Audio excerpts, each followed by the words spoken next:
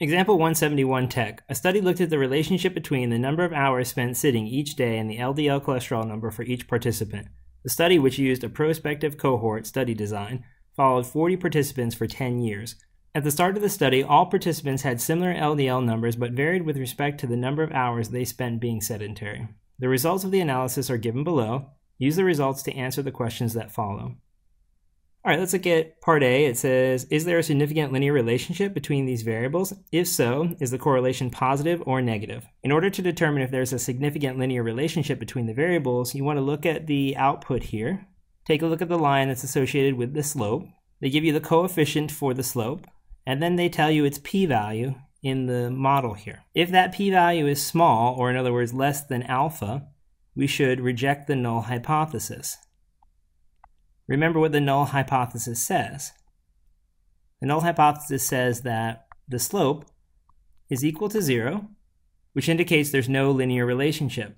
The alternative hypothesis says that the slope is not equal to 0, and therefore there is a significant linear relationship. In this case, we're rejecting the null hypothesis and supporting the alternative.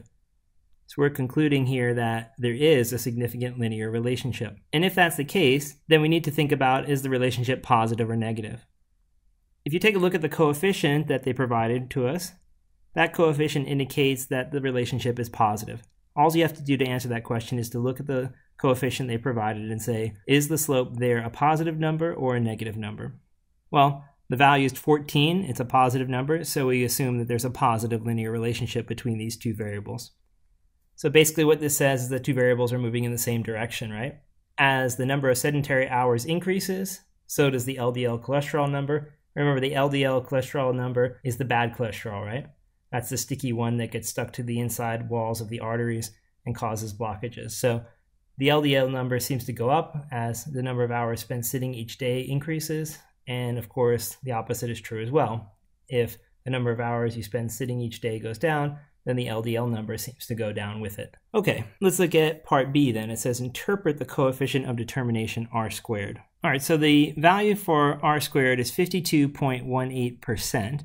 What that indicates is that 52.18% of the variation in the y variable, in this case the LDL cholesterol level, can be attributed to or explained by the number of hours spent sitting each day. So what this is indicating is essentially that when you see two groups that have different average LDL levels, a very powerful variable to help explain those differences in their LDL levels is this item, number of sedentary hours each day. If you know that for the two groups, it'll help to explain about half of the differences that you see in their LDL levels. So that's some powerful information then. That means it's an important variable in terms of predicting LDL levels, right? If you want to predict LDL levels on average for a group, knowing something about the number of hours they spend sitting is useful because about half of the variation between two different groups' average LDL levels can be explained by knowing something about the number of hours they spend sitting each day. All right, so that's a really important variable.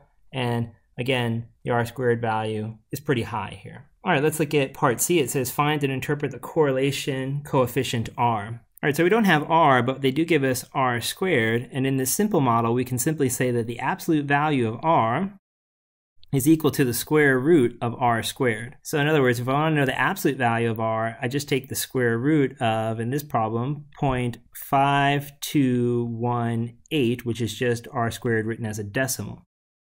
All right, let's work that out and see what it comes up to be. So we'll take the square root of 0.5218. And when we do that, we get 0.722 to 3 decimal places. Now remember, that's only the absolute value of r. We don't know the sign of r by doing this. We just know its absolute value. So we don't know if that r should be positive or negative unless we have the slope. And we do have the slope here. We can see that the slope in our equation is positive. The coefficient for the slope variable is positive, therefore r should be positive. So try to remember that the slope and r always have the same sign. So if your slope is positive, your r is positive. So we can then say simply that r is equal to 0.722. All right, we have 2 more questions to address. Let's go look at those. So for question D, it says interpret the slope of the provided regression equation. Whenever you're interpreting slope, remember the slope represents the change in the y variable that you get for every unit change in the x variable. So what that means in this particular problem is to say that as the number of hours spent sitting each day increases by 1, you get a 14-point increase in the LDL cholesterol level. Likewise, if you were to reduce the number of hours spent sitting each day by 1 hour, you would get a reduction of 14 points in the LDL level. So basically, every time the x variable, or the number of hours spent sitting each day, goes up by 1, you get an additional 14 points on average in the LDL number. So again, that shows the importance again of this variable. It's very powerful in terms of estimating the LDL number. It seems to have a big impact on the LDL value. So once again, it's the unit increase in the number of hours spent sitting, or in other words, a 1 hour increase in the amount of hours you spend sitting each day will increase your LDL level on average by 14 points. All right, and finally it says, do these results imply that being sedentary causes higher LDL levels? It might be tempting to say that, but it's not actually something we can tell just from this simple study using correlation between two variables. All we can say here is that they seem to appear together at the same time. So if you sit a lot, for whatever reason, the LDL numbers tend to be higher for people who sit a lot. We don't know if there's some other variable contributing to that, right? For example, it could be that there's something related to the diet, right? Maybe there's a diet situation where the diet doesn't allow you to have lots of energy and you feel run down all the time.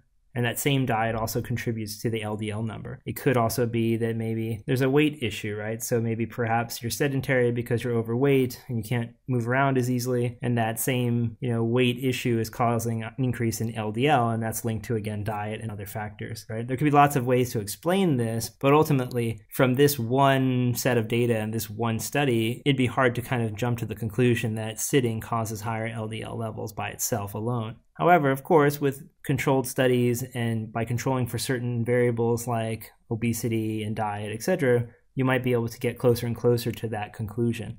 But from this one study and from what we have, it's not possible to say that. So remember, all we can say is that the two variables seem to appear together, or they seem to, in this case, move in the same direction. More time spent sitting, higher LDL levels.